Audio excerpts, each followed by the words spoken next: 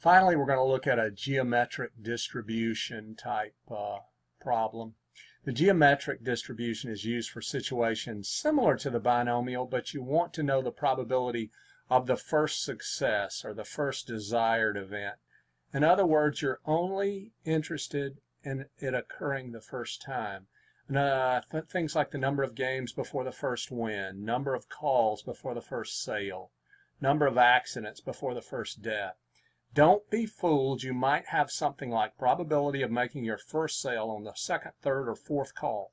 This could also be a geometric distribution type problem. As a matter of fact, the example I'm going to show you has something like this in it. I do have a geometric distribution calculator. That file will be available on the StatCave website for download and for you to use. Let's look at a problem that you would use this on. Let's say Billy Bob has a probability of making a very versatile vacuum sale on any given sales call of 0.13. Find the probability Billy Bob will make a sale in the various scenarios. Probability of making a sale on the 9th call. The probability he will make a sale on the 1st, 2nd, 3rd, 4th, or 5th call. The probability he will not make a sale on the first 5 calls. Let's take a look at this. First, you will notice that the geometric distribution calculator pretty much looks similar to the binomial and to the Poisson, but in this case, you only have to enter P, or the probability. And in the example that I gave, Billy Bob had a probability of making a sale of on any given call of 0.13. So we put in 0.13. Now let's look at the questions they ask us. The first question was, what is the probability of making a sale on the 9th call, which is really, I should have said, the first sale. Okay, this is what you're assuming. On the 9th call, his first sale will be on the 9th call. The probability would be 0.0427.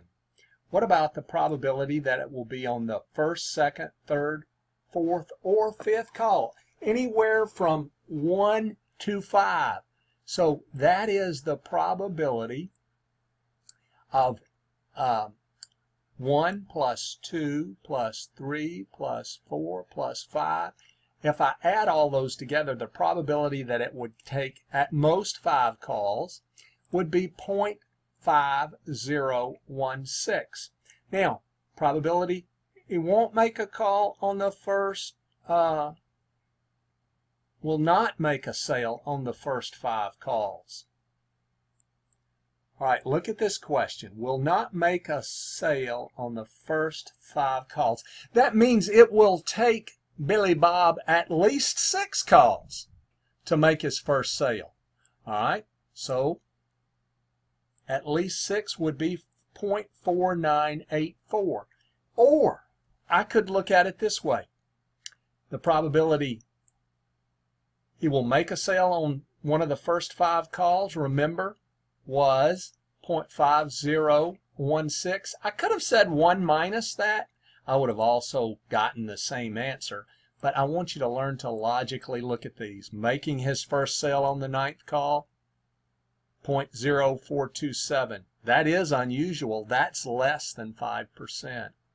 Making a sale on the 1st, 2nd, 3rd, 4th, or 5th. That means at most it will take 5 calls, 0.5016.